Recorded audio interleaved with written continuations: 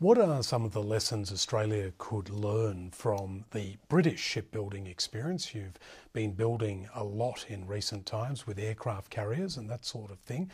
Are there any dangers that you can see when a nation embarks on a huge project? We've got a lot in common in terms of our approach to shipbuilding. As you know, we're going through a period where we're really re-equipping our Navy. So we're spending over the next decade some £178 billion in terms of defence equipment.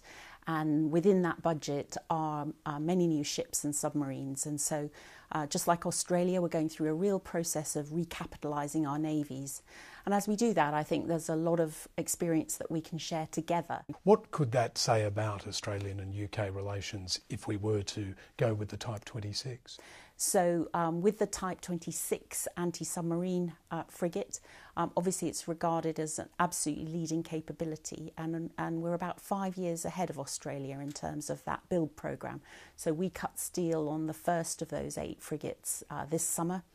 And what that means in terms of Australia considering it is that it substantially de-risks that whole process of building a cutting-edge capability, because someone else is 5 years ahead in terms of that build programme. Your colleague Boris Johnson has talked about, while he was in Australia, about sending, in his words, colossal aircraft carriers to the South China Sea. Can you envisage Britain doing more in the South China Sea in the coming years? And would you expect to be alongside Australia? I think it is really important that as we work together with other countries in terms of keeping our sea lanes open, that we are able to project that naval capability into other parts of the world.